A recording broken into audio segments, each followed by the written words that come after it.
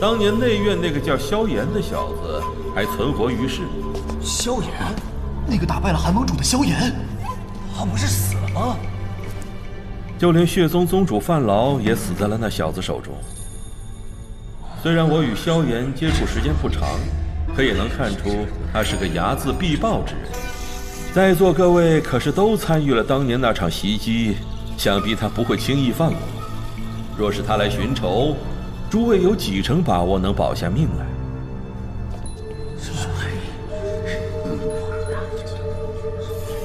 呵呵，韩兄，我们当年成立黑盟，不就是为了杜绝这种情况吗？纵使他萧炎再强，那也双拳难敌四手。就是，怕他不成？大家不要杞人忧天，谅他也不敢再过来。如诸位所言，当初成立黑盟，正是为了防止迦南学院的报复。我已派人四处打探萧炎的行踪，若有消息，便会立刻通知诸位。到时候不必他找上门来，我们自己便能抢先动手。盟主英明。只是，若真抓住了萧炎，我希望诸位能把他交予我处理。作为交换，我会给予大家一个满意的报酬。只要我能得到萧炎所修习的完整分绝功法，那跻身大陆巅峰就指日可待了。韩兄，金英二子可是有什么事？我们的老朋友又来了。哦，原来又是迦南学院那帮老家伙，次次盛世而来，败世而归，没想到还敢再来，真是锲而不舍啊！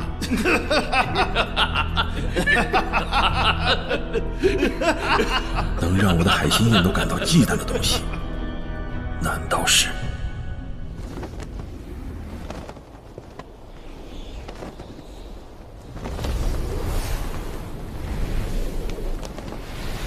前方即是黑盟总部封城，大家小心。城中强者不少，我已经感应到很多熟悉的气息。才短短2年，韩风竟能组建起能够抗衡学院的势力。韩风身为6品炼药师，其影响力足以号令黑角域的一众强者。毕竟谁不想得到一枚药皇韩风的丹药？韩风交给我，大长老应付金银二老，应该不成问题吧？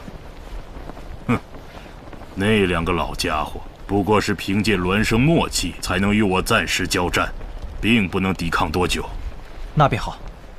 大长老，若此大战擒住了韩风，能否将他交于我？你是在打那海心宴的主意吧？海心宴的确是非常珍贵的异火，不过据我所知，炼药师顶多只能掌控1种异火，可你竟能掌握2种，如今还想继续掌控第3种异火，是否太过危险？我身负血仇，没资格去想什么事情太过危险。或许掌控海心宴，依然会让我经历生死磨难。不过，就算只有极低的成功机会，我也不会放弃，因为我知道，一旦成功，便能拥有足够的力量。若是失败，被异火反噬也是正常的事。唉，你这是在拿命来赌啊！以你的天赋，就算是正常修炼，也能有不小的成就。但我的目的，不仅仅是那所谓的不小成就。若有机会帮我向药尊者问声好，当年院长大人与他有着一份交情。您是如何察觉的？小家伙，不要小看斗宗强者的眼力，更何况我以前也是见过药尊者的。放心吧，我不会外泄此事。不过看你对韩风如此仇恨，恐怕药尊者当年陨落的事，应该和那家伙脱不了干系。萧炎，多谢大长老替我守口保密。要到了。啊！快看天上！谁啊？二哥，这是装了枚小型佛怒火莲的瓷瓶，如遇生命之危，只需灌入斗气，抛出即可，威力不小，你可用来防身。那你放心，区区一个寒风，我能对付。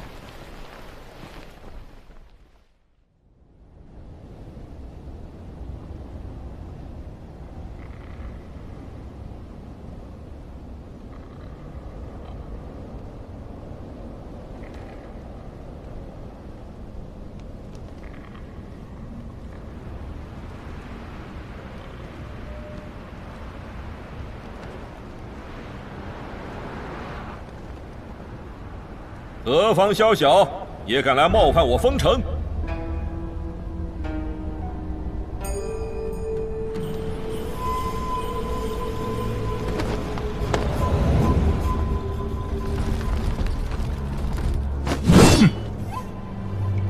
韩风，当年你袭击内院，今日便彻底将这恩怨了结吧。萧炎，让海心宴忌惮的那道炽热气息，竟来自你。许久不见了。海心宴比清源地心火排名靠前，怎么可能会受他影响？2年时间，这小子究竟经历了什么？2年不见，你倒是越来越威风了吗？当年你好运捡了条命，不知道今日是否还有那么幸运？哼，狂妄的小子！当年你敢与我抗衡，不过是凭借借来的力量。那个老不死的，就在你体内吧。今天，我会用自己的力量，来帮老师清理门户。就怕你没那个资格，小师弟。萧炎和韩风竟然师出同门，韩风师从药尊者，这萧炎难道也是药尊者的徒弟？我看他们不像是师兄弟，更像是生死仇敌。苏仙大长老，你们大张旗鼓来封城，就是为了了结恩怨？解散黑盟，恩怨自然就了了。大长老何时说话也这般幼稚了？想要黑盟解散，你迦南学院如今有这个资格吗？那便试试。苏长老真是好威风，锲而不舍地来自讨苦吃。既然苏大长老执意要找我黑盟的麻烦，我等只好奉陪。不过，看在你们送礼上门的份上，我不会让迦南学院太过难堪。今天就让这帮只知道教书的老家伙见识一下黑角域最强联盟的真本事，可别让人以为我们黑盟是想捏就捏的软柿子。今日势必要一雪前耻，洗刷2年前内院之辱。若是不想再狼狈而回，就都给我拿命拼了！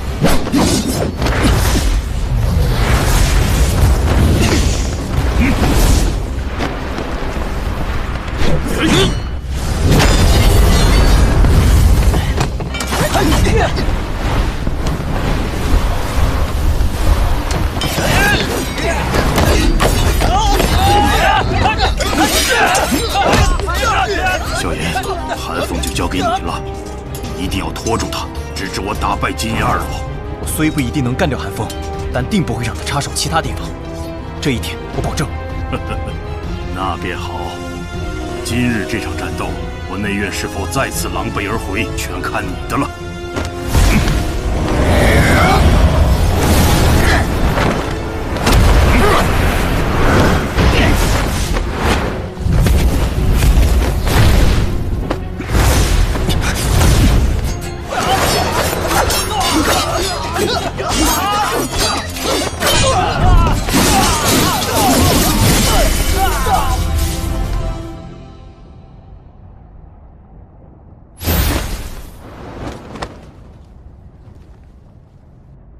我就是不明白，明明我是他最出色、最满意的学生，可当年他为什么就是不传我焚诀？如果他把焚诀给了我，我一定会一直尊重他。可惜，最后的结局，这都是他自找的。没有老师，你就是一个一无所有的孤儿。老师视你为己出，你却为了一卷焚诀背叛了他。说你是混蛋，都是抬举你。既然视我为己出，为什么不把焚诀传给我？我与他相处那么多年，凭什么你这混蛋能够得到？你已经得到了焚诀，当然可以这般大义凛然。若你处在我的境地，你会怎么样？哼，恐怕你也和我一样吧。龌龊之人，总是用龌龊的眼光来看世界，这一点，谁也改变不了。罢了。小师弟，只要你肯将完整版的焚诀交给我，我可以把黑盟让给你。我还有很多高阶的药方，只要你提要求，我都可以答应。怎么样？哼，可以，拿你的命来换。碧绿色的火焰，你的火焰似乎有些怕我的异火。你改换了异火？师兄，老师当年受到的伤害，便让我今天替他了结了吧。当年之事，唯一让我遗憾的，只是没能得到那完整的分局。不过你现在亲自给我送上门了，果然无可救药。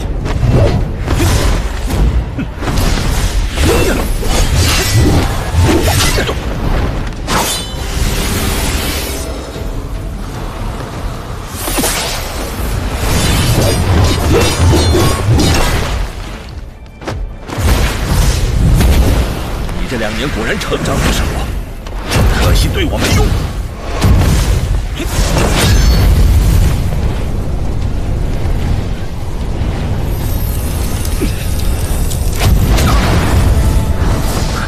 海心焰正在被分解。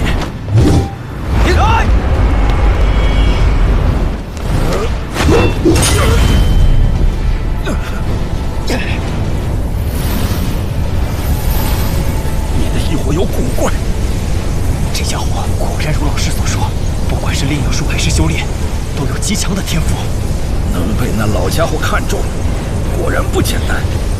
先前倒是小看了你。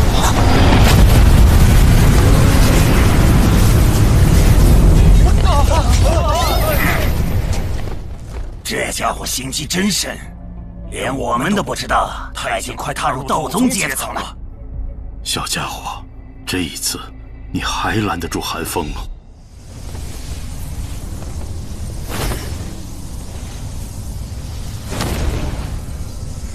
你是这2年中第一个令我施展全部实力的人。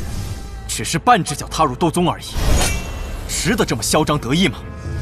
至少用来收拾你足够了。最硬的小师弟。是你。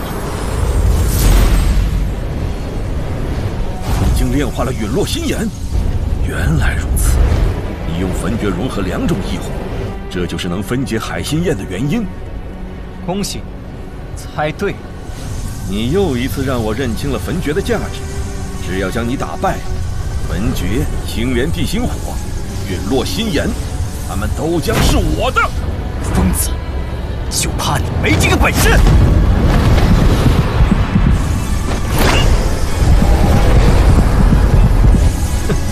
小小的心火也想对我造成伤害。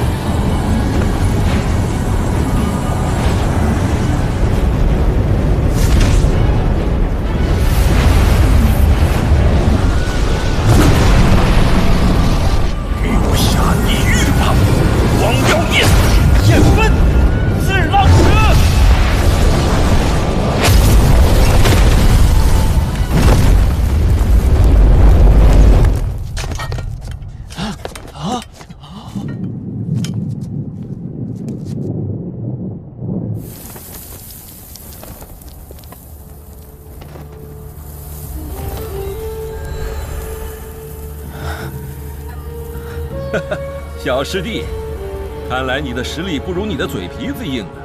那么这就开始斗气枯竭了？看来师兄我真是高看你。现在高兴，是不是太早了？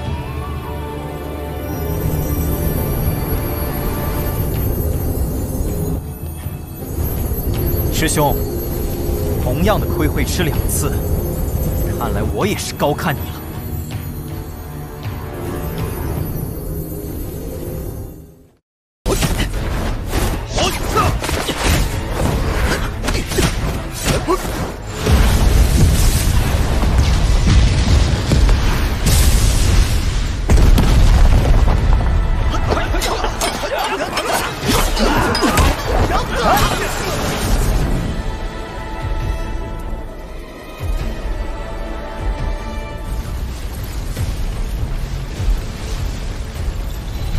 第一次凭借自己的实力能有这样的威力，也不枉费我这2年在地底受的苦。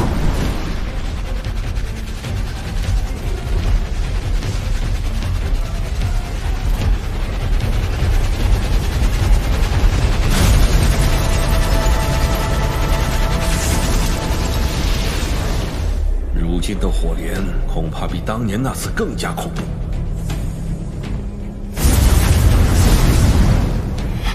该死的家伙！海星幻兽！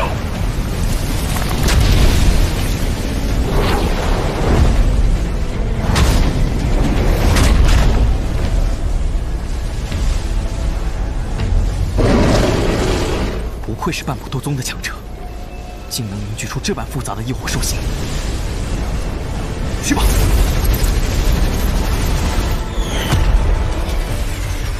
去！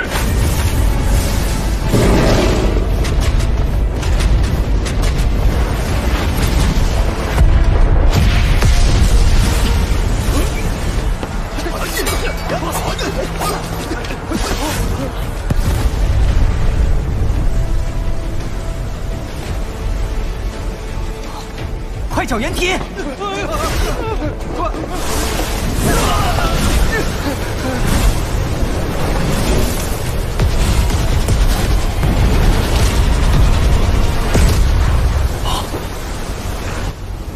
倒是小看萧炎了，竟能拖住半步斗宗的寒风，只是还未分出胜负，结局难料。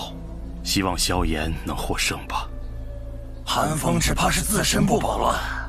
再纠缠下去，我们俩迟早要败在苏谦手下。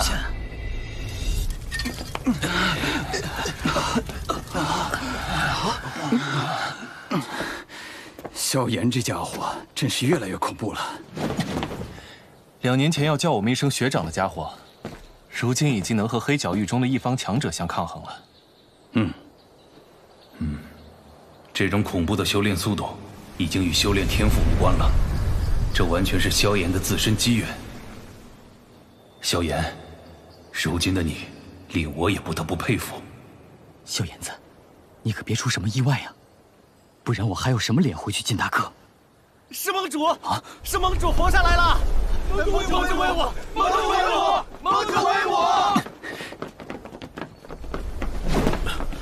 大家别乱，情况不对。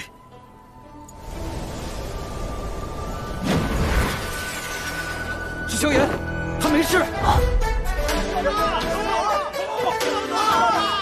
这家伙真是不让人省心。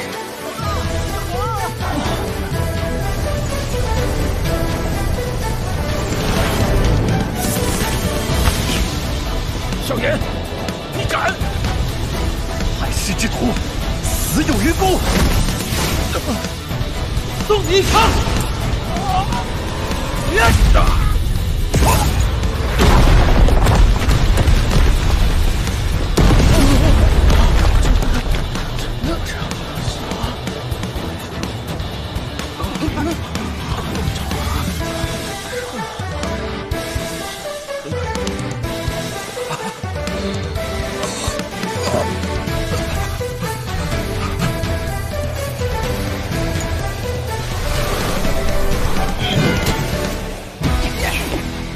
拦住他们！说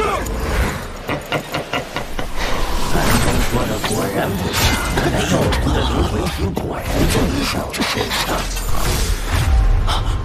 没想到最后会栽在这家伙手中。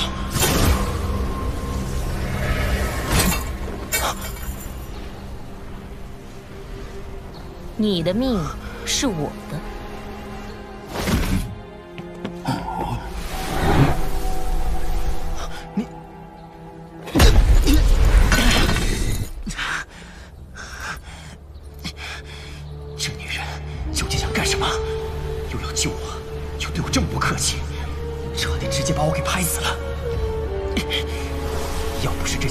出现，韩风这个混蛋现在已经死透了。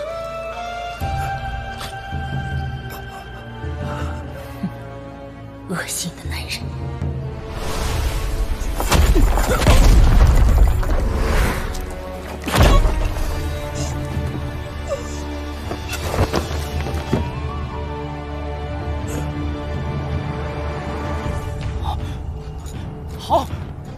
的一脚。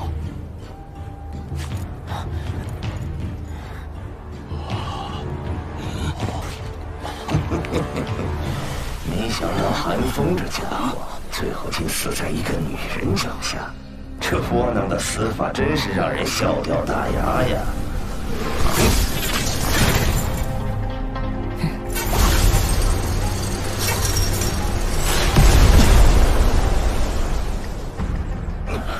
你是谁？竟敢管我魂殿之事？他的命是我的。 别人还没资格收。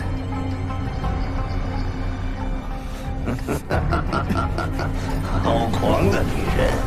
这么多年敢与我魂殿这般说话的人，你可还是第一个。滚吧！今天你没机会下手的。今天我的确运气不好，不过我的任务并非击杀那小子，只要确定药尘的灵魂体在他身上，我的任务便算完成了。至于他的命， 自会有魂殿强者来收。千年之烈6品炼药师的灵魂，收获还真不小。小子，药尘的灵魂就先暂存在你这里，好好享受你最后的时光。到时候这女人可庇护不了你。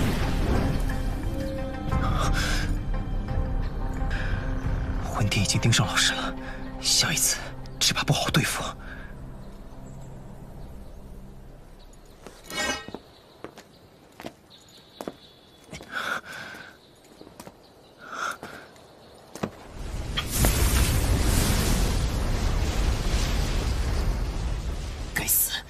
那家伙把海心叶也拿走了。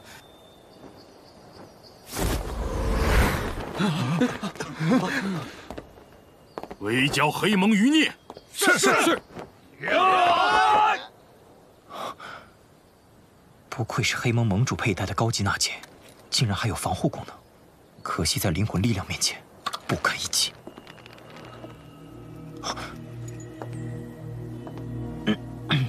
那个。 女王殿下，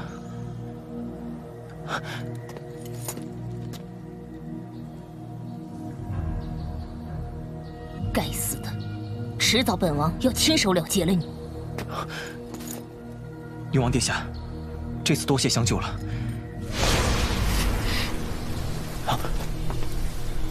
阁下不知是何方高人，能否报上名来？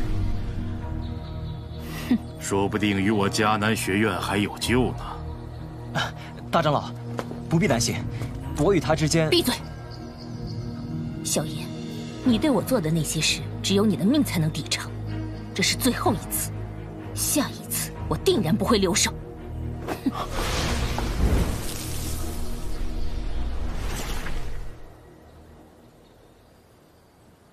这女人实力太恐怖。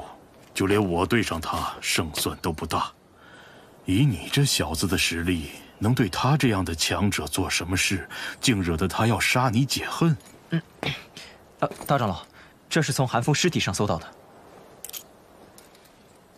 幽海纳戒，当初韩风为这纳戒费了不少力气，听说这其中的奇珍宝物价值更加不菲。不过，既然是你的战利品，你就留下吧。 多谢大长老，可惜海心念并没弄到手。有幽海纳戒的补偿已经不错了，不过最重要的是，你现在已经被魂殿盯上了，那个神秘组织可不是寻常势力啊！哼，就算是他们不来找我，我也会去找他们，迟早是要对上的。你还是先养好伤吧，趁魂殿未到，多提升些实力，日后你会知道他们的可怕。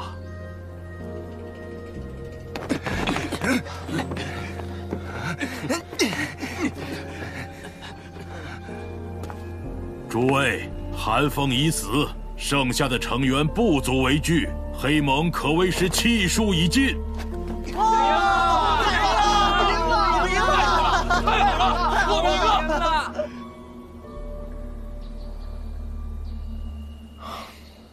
早预料到会和魂殿碰头，所幸现在已经有了保护自己和老师的实力。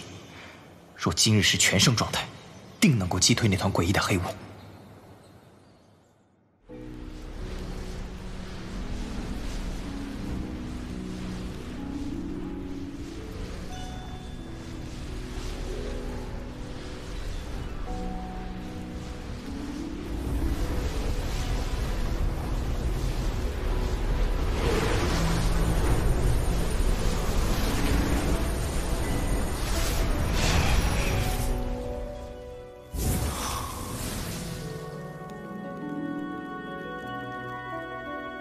看来在弟弟这2年，已经彻底清除残留在体内的落毒了。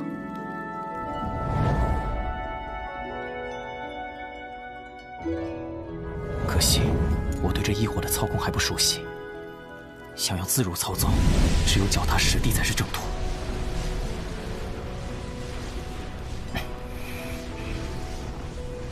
这种融合而生的异火，并未列入异火榜，总得有个名字吧？叫什么好呢？或许琉璃莲心火正适合。想要变强，就必须尽早加强对异火的操纵术，不然何时才能去见薰儿？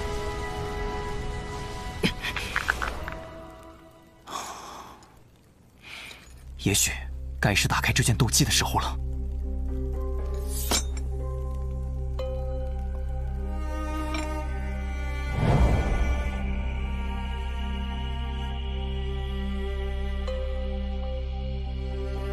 这是什么？一卷斗技，不过需要斗王级别的实力才能开启。这要如何打开？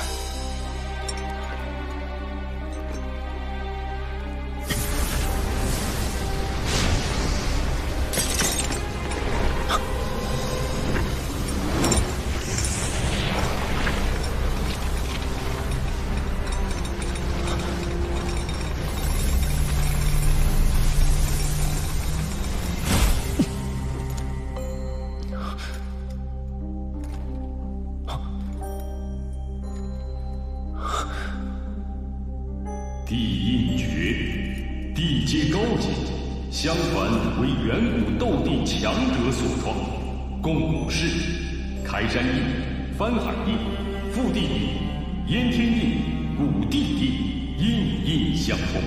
5印大成，有翻江倒海、吞天噬地之能。巅峰时期直逼天阶斗技，然欲修炼此印，必至斗王之阶。否则修印不成，祸福自受。地印诀，好霸道的名字。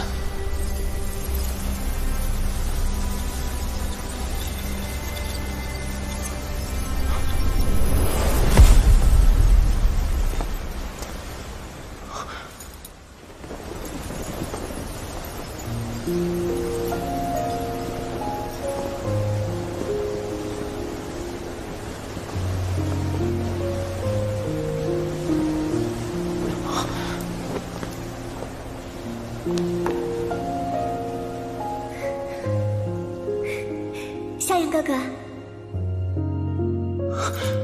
星儿，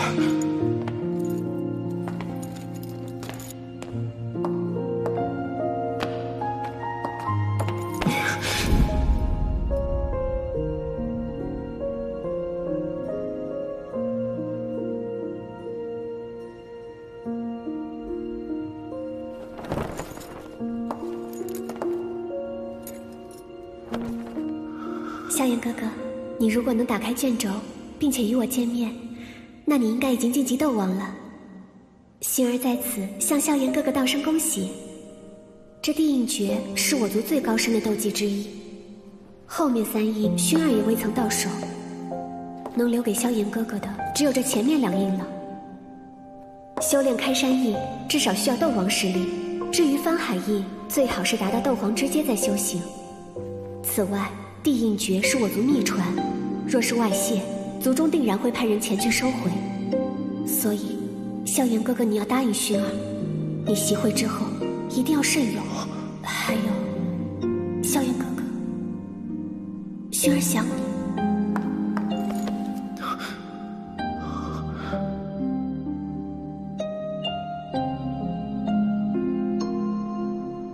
一切保重。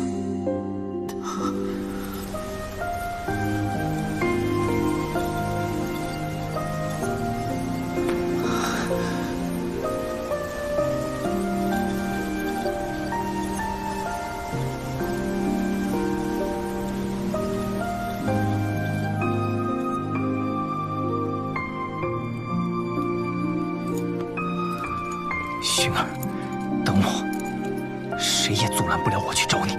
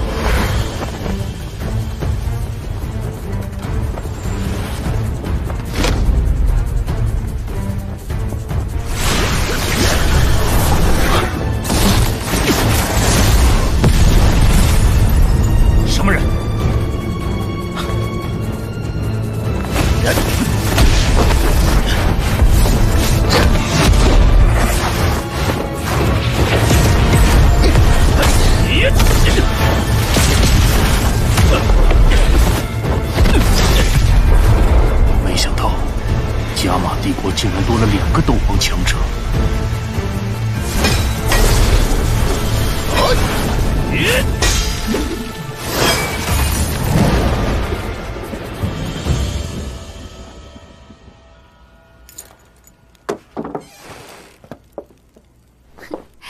我就知道，这家伙肯定没睡呢。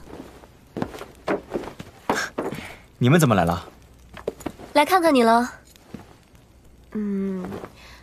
你的伤好了吗？萧玉姐，你什么时候变得这么温柔了？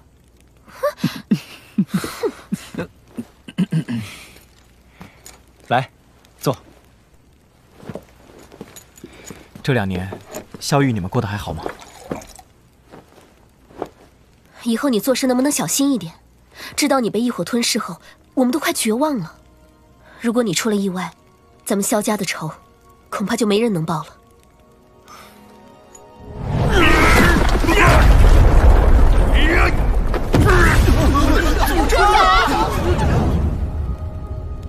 想要报仇，总得需要力量，而要得到力量，又怎可能没有风险？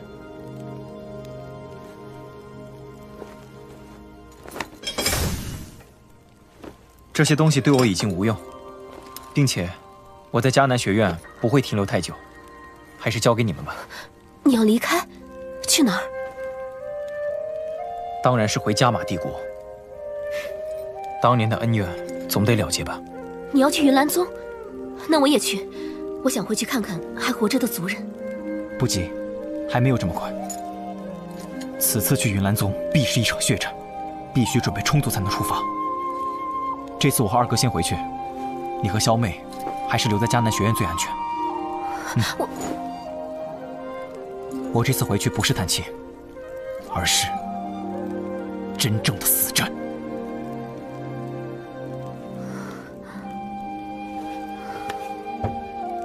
回加玛帝国的准备工作，我倒是有个想法。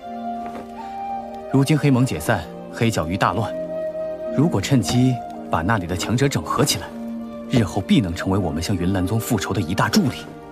要在黑角域创建势力，那里可都是狠角色。哼，想要收服狠人，只要比他们更狠就行。不过，内院一直对黑角域过于强大的势力抱有忌惮之心，我们扩建势力，难免会引起内院猜疑。只有一个办法，那就是必须先说服大长老，免得日后误会。若是这事能成的话，日后就算云岚宗举全宗之力，我们也不用再有丝毫惧怕。你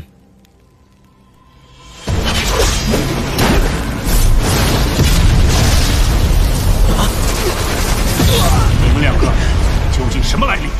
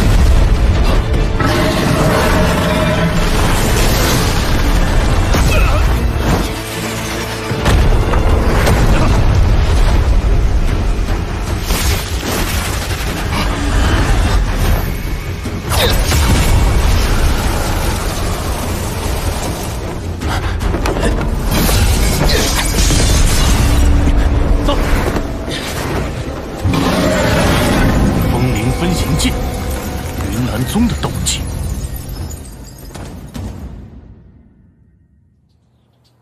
以黑角域的混乱，学院永远无法强力消除他的威胁。但若让我二哥去那边创建一个亲近学院的势力，就可以改变黑角域的势力格局，从内部分化黑角域，牵制其他势力对学院的威胁。而且还可以帮你们拉起一支人马，以后好回加玛帝国复仇，对不对？嗯，我这点小心思还是瞒不过大长老。你说的也不无道理。所谓赌不如输，这对学院来说是消除威胁最省力的办法。这么说，大长老是答应了？不答应还能怎么办？如今我内院的天坟炼气塔还需要你长时间补充陨落心炎。得到陨落心炎，是我萧炎迁内院的一个情，绝无拿此事来要挟之心。我可不是忘恩负义之人。你小子就是这点不错，重情重义。接下来打算怎么做？我要把他的问题解决一下。你是说那位斗宗阶别的女人吗？她究竟是何方强者？她是美杜莎女王。啊？之前我跟她偶然发生了一些纠葛，导致她现在恨我入骨，一直恨不得杀我而后快。竟是传说中的美杜莎女王，还是进化后的？你小子连这种女人都敢惹？不知道历代美杜莎女王都是杀人如杀鸡，谁见了都要绕着走吗？现在知道也来不及了。大长老，我还有事，先行告辞。小家伙，走那么急干嘛？我还想告诉你，美杜莎固然冷酷，可一旦被人折服，那便会至死不渝。这个小家伙艳福不浅呐。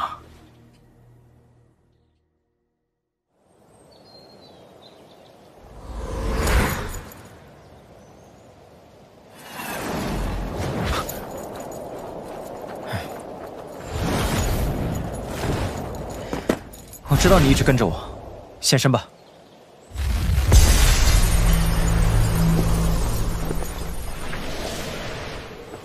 这地方不错，能让你死个清净。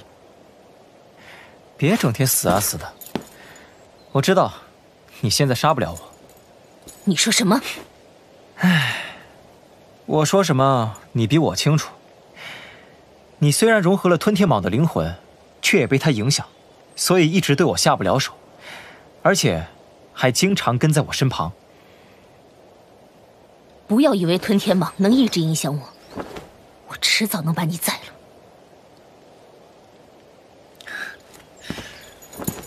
我们不妨做个交易，怎么样？我能帮你彻底消除吞天蟒的影响，让你做回那个真正的美杜莎女王。我凭什么相信你？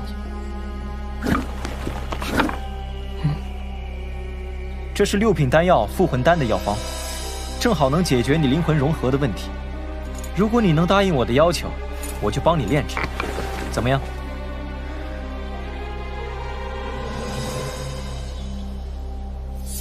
什么要求？1年内，跟在我身边，不可对我有杀心，并且必要的时候，我让你出手，你不能拒绝。1年之后，约定结束。我帮你炼制丹药，到那时，如果你还想杀我，悉听尊便。只要有了复魂丹，你就是纯粹的美杜莎女王。这份不受任何东西影响的自由，可是价值不菲哦。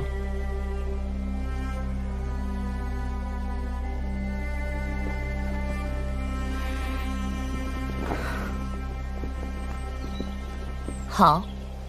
依你。那以后我们便是同伴了。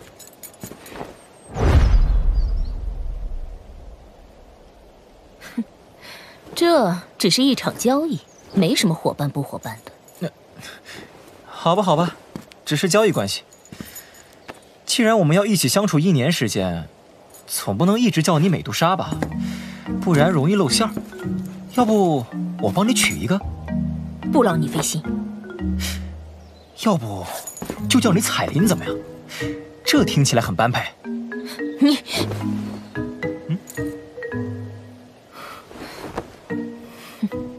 美杜莎是我的名字，也是我的身份，不需要你给我换什么其他名字。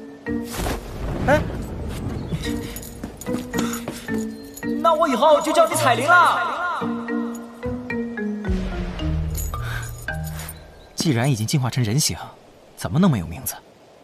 再说彩铃这名字，比美杜莎女王叫起来亲和多了。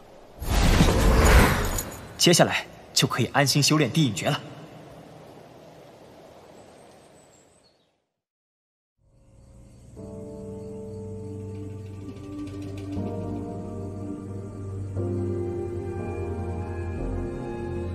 海老，听您所说，这2个斗皇似乎与云岚宗。不管来自哪里，对我们米特尔家族都是不存善意，我们必须尽快查明。海老，我这就去安排。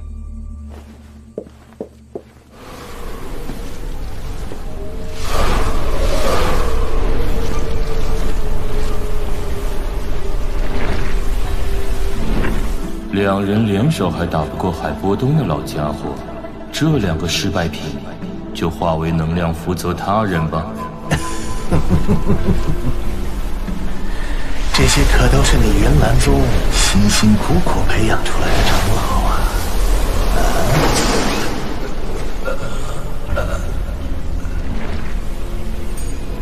谋大事者何必在意些许小事？为了我云岚宗的大业，这点牺牲算不得什么。既然如此，他们俩就归我了。救我！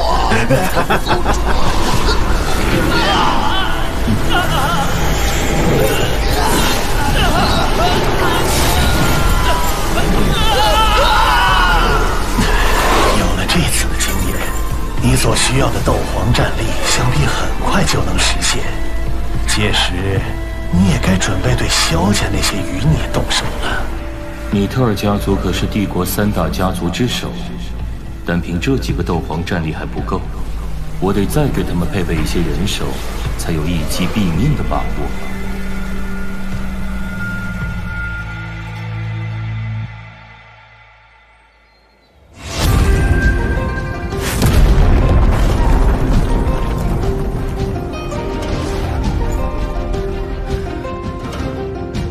这种数量的斗气竟然还不够，这开山印还只是第一印呢。再来！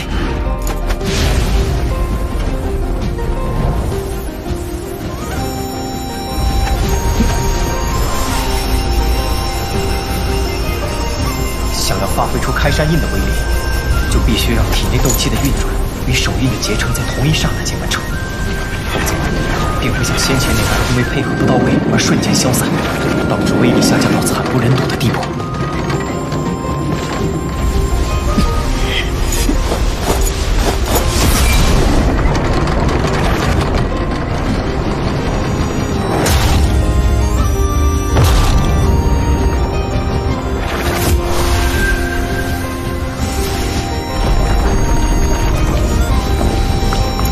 开山印！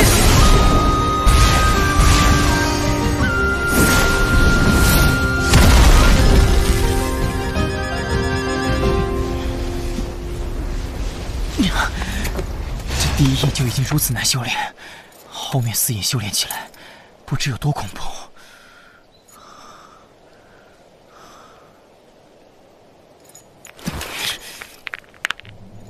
还有很多事要做，没有时间这么休息。开山印，我就不信学不会你。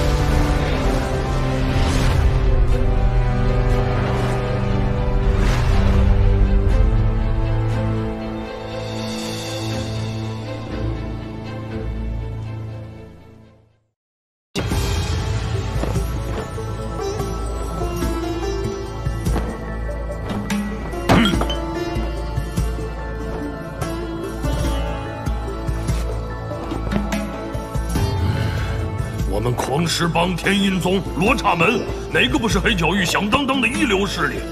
当初黑蒙想拉我们入伙，我们理都没理，韩风还不是不敢把我们怎么样？现在黑蒙没了，封城理应由我们接手才对，哪里轮得到一个不知从哪儿冒出来的萧门，在我们面前称大王？大人，滚！哎，我说了半天，这事儿到底做不做？不然我们狂狮帮自己动手，到时候你们就别来分一杯羹。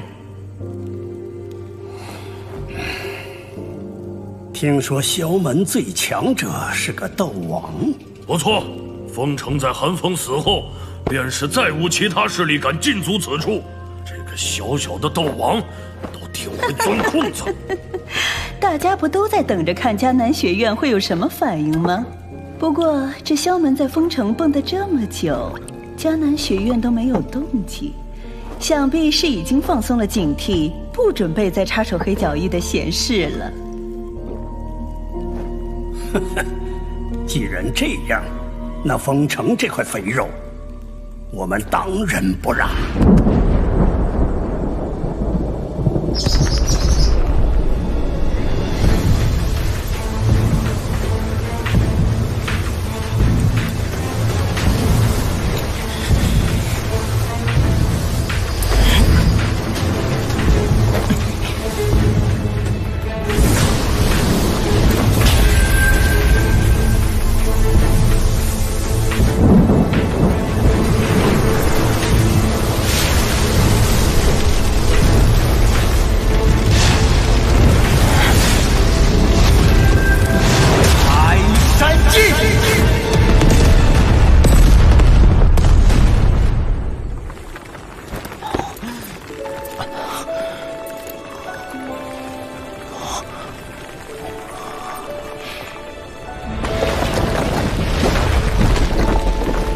不愧是地界高级等级，仅仅只是第一印小城，威力也不下叶分尸老师。日后与人对战，又多了一张底牌。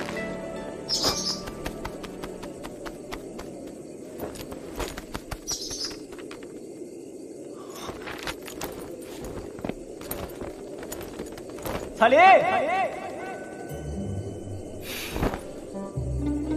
彩铃，彩铃，快出来！彩铃，闭嘴！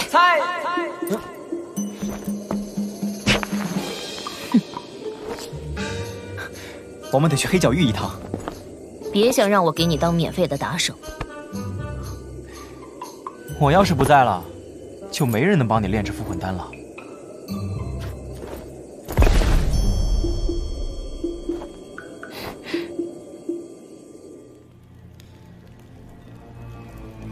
三位，我清楚黑角域拳头伟大，你们实力强，要萧门交出封城也行。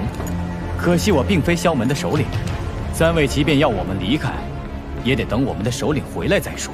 唧唧歪歪，哪来那么多废话？现在老子可不是在和你商量。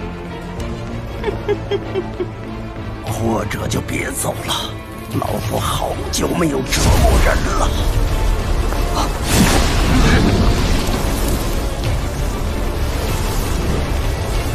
想让我萧门滚出封城，韩风都没这资格。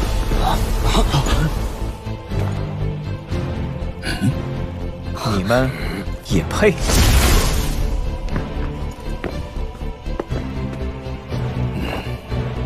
这位朋友，这是我们与萧门的事，外人还是不要插手的好。多管闲事，在黑角域中可不是最明智的举动。在下萧炎，是萧门的首领，何来外人一说？萧炎，你就是击杀范老和韩风的萧炎？哼，虽不是什么值得夸耀的事，但他们二人确实折于魔兽。难道三位此次前来，是为他二人讨公道的？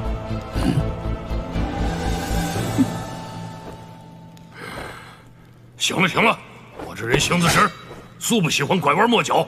萧门主，你也清楚，封城这块大饼利润丰厚，足以令任何人眼红，我们自然也不例外。原来三位是想来抢我萧门在封城的掌控者地位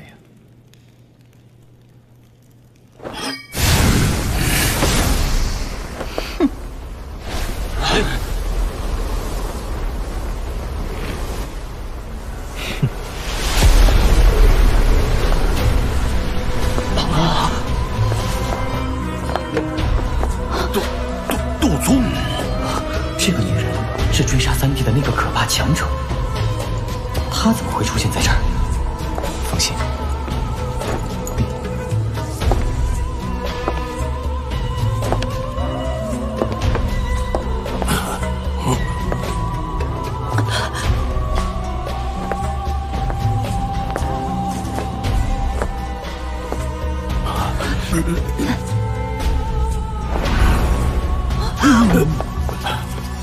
小门主，今天的事其实是个误会。对，误会。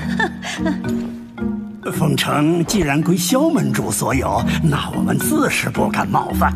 今日回去后，定会警告其他人，日后不要再行愚蠢之事。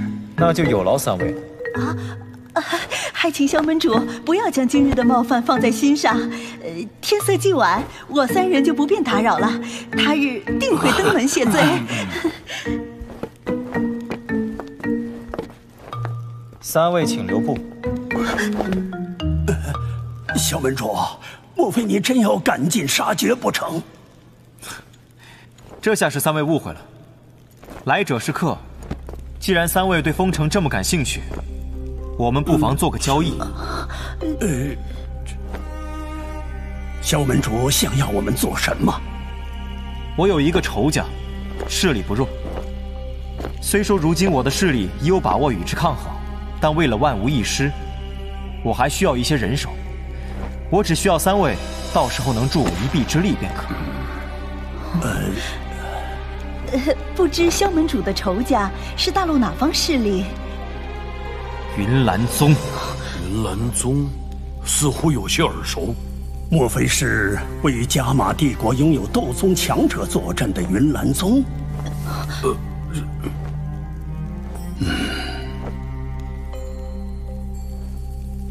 黑角域和云岚宗相隔万里，况且还有斗宗强者坐镇，就算有我三家相助，萧门主这仇只怕也不好报。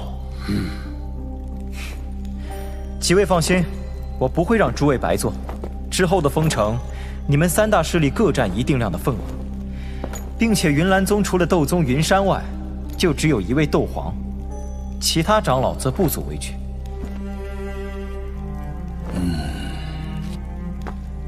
果然是一群不见兔子不撒鹰的家伙。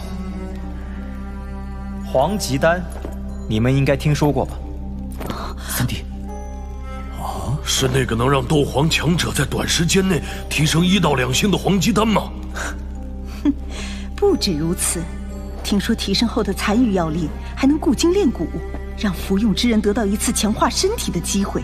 哪怕在6品丹药中，黄鸡丹也堪称巅峰级别。莫非萧门主手里有？我会练。什么？你？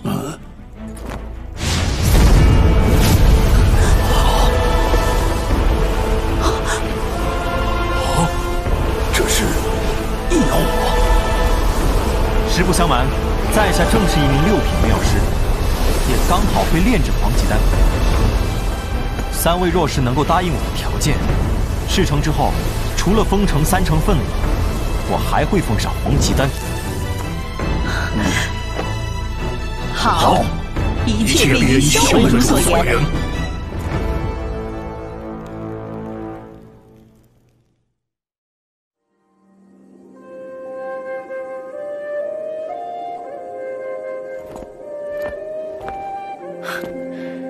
今天多亏你了，若非你在，他们不会那么容易屈服。真正让他们屈服的，是你那6品炼药师的本身，我只是在旁震慑罢了。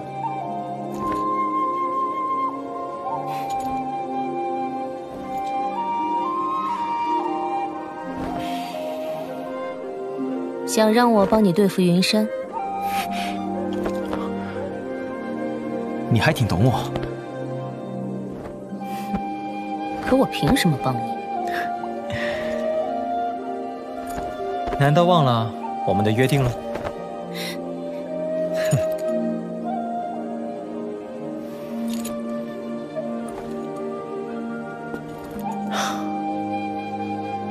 放心吧，你若是不想出手，我也不会强求。到时候你作弊上官也行。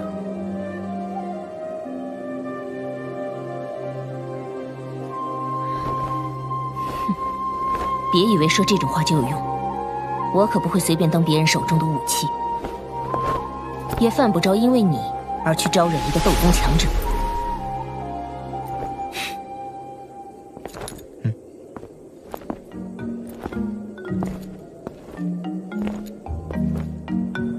三弟，他到底是谁？亏你能忍这么久才问，她便是蛇人族的美杜莎女王。什么？你说她是？嘘，要保密。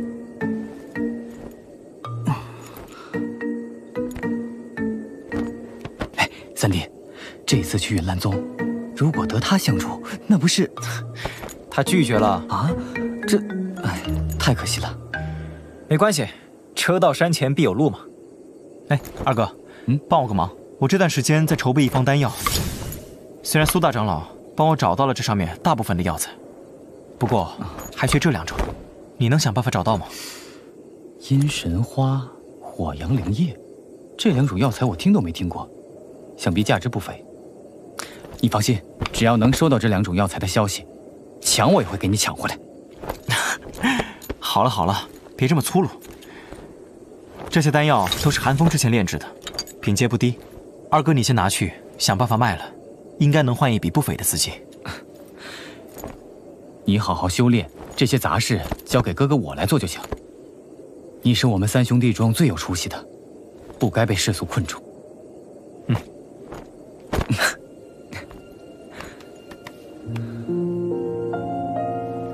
唉，有点想大哥了。来，干！好，来！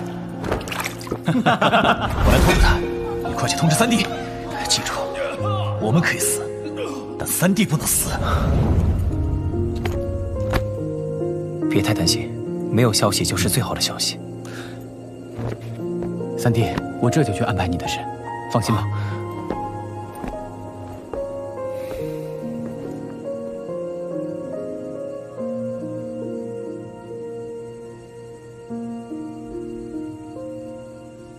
二弟、三弟，你们还好吗？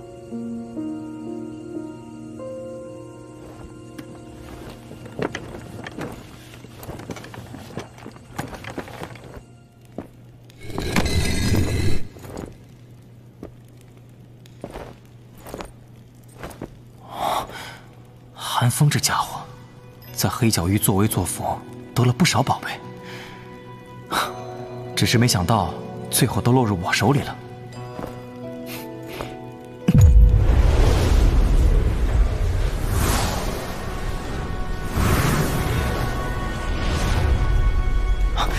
这里正好能凑齐一副炼制附灵子弹所需的药材。当初能从云岚宗的追杀下逃出来，少不了海老和米特家族的帮助。可惜一直没有机会回报他们。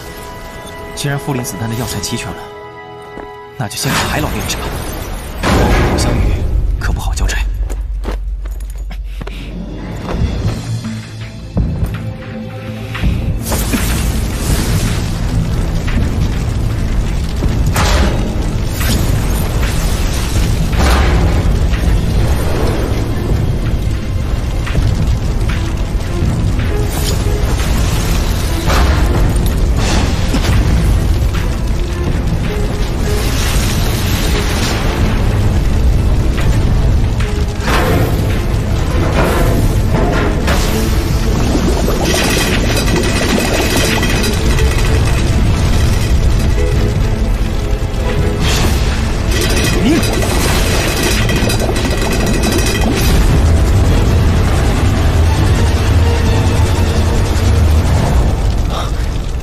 果然是难得的宝贝，竟然能掩盖6品丹药带来的异象，只怕和老师那尊黑顶一样，同列天顶榜之上。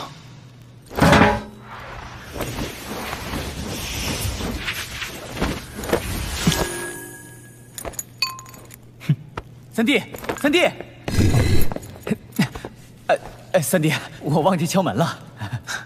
没事，找我何事？我准备办一场丹药拍卖会，让价高者得。这肯定比直接卖出去更赚钱，能让丹药利益最大化。好主意。那我这就让人往外放话，把声势煽动起来。不过，当初黑盟的那些成员，恐怕也会闻风而来找麻烦，特别是那金银二老，他们忌惮迦南学院，可对我们却是丝毫不惧。二哥，你只管去做，不用担心这两人，其他的事交给我。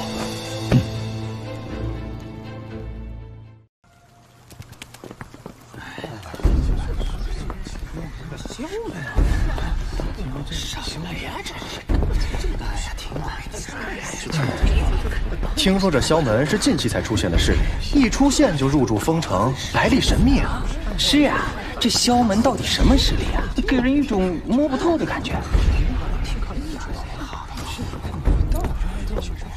诸位，在下萧门掌事人萧令，今日在封城首次举办拍卖会，若有什么怠慢之处，还望诸位担待一下。切，这就是萧门掌事人，区一个斗王而已，怎么可能压制得住三大势力？就是一个斗王也敢现身说事，这萧门也太不拿黑角域当回事了。黑角域可不是一个斗王能说了算的地方。如果光靠你，那这场拍卖会我看也没有举办的必要了。小子，还是让萧门真正的首领出来吧。韩风再怎么说，在黑角域也有着不菲的名声，他的城市还轮不到你这样的小辈做主。赶紧滚下去！你还没有资格站在那里。走吧，别在这儿了！哎呀，丢人呀！下去吧。萧门地盘上的事，什么时候轮到你们二位来指手画脚？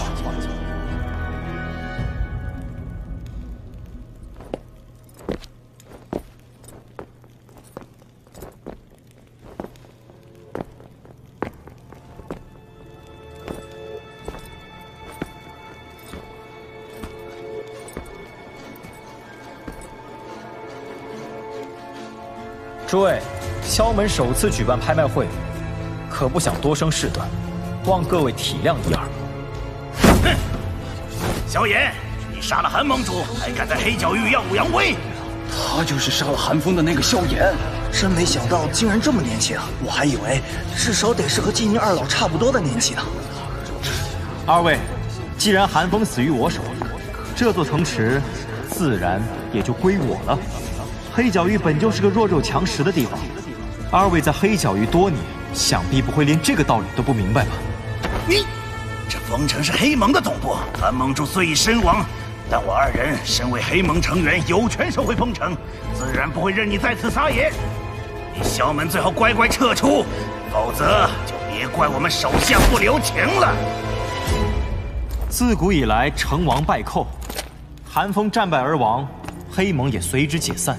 而我作为胜利者接收这座城，是再正常不过的事情。两位若是不满，尽管动手便是。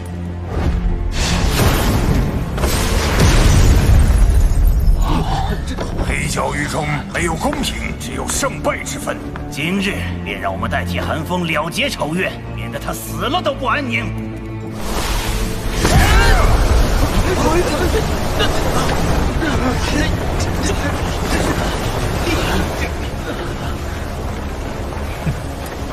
我本不想破坏我萧门首次举办的拍卖会，但你二人一再得寸进尺，就别怪我不留情面了。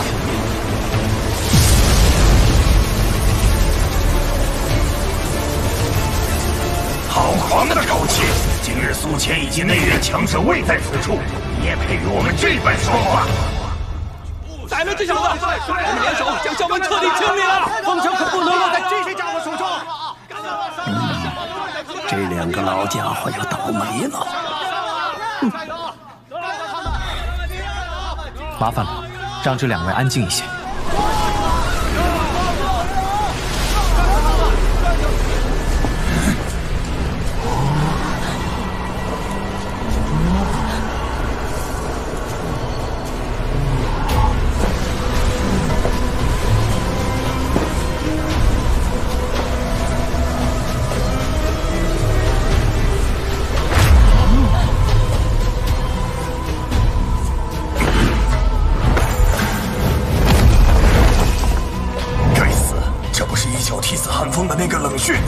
就是他，华长辉我也认识，他不是在追杀萧炎吗？怎么会出现在这里帮他？别问我，我也不知道。我只知道若与他动手，小命难保。要么苟一搏，苟一搏。金老银老，丰城可是黑盟的总部，绝不能落在这小子手中。只要两位一声令下，我们兄弟就立刻动手，保证半天之内肃清所有小物。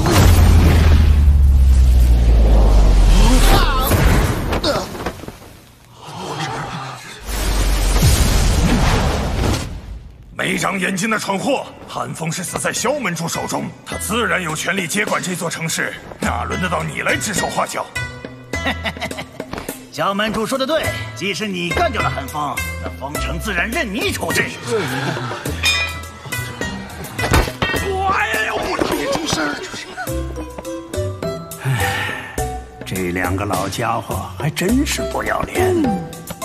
既然二位没有意见的话，那我们就继续了。 若两位长老还有雅兴，不妨参加完拍卖会再走。一定一定。诸位勿怪，先前只不过是一场闹剧而已。接下来便开始今日的正戏——丹药拍卖。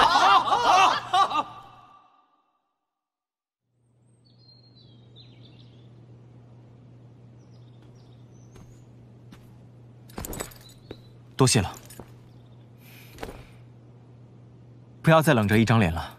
我知道你答应我的请求有一些受吞天蟒影响的缘故，绝不会以为你真对我有什么特殊的感情。其实我们之间也没多大的仇恨吧。当初在地底，若不是你当年带走吞天蟒，我就不会有如今的麻烦事，更不会。 现在你竟然还敢跟我说，没有多大仇恨？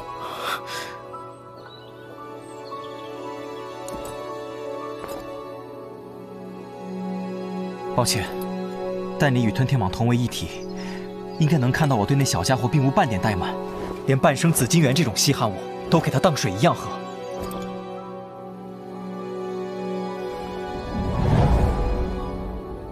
小家伙，给你紫金元。 又是吞天蟒的回忆。你有这拉扯旧事的闲情，还不如赶紧给我炼制复魂丹。约定的1年时间期满，我若见不到丹药，你可不会有什么好下场。头疼了。三弟，拍卖会完美结束，后面我会派人尽快收集齐你所需的药材。多谢二哥了。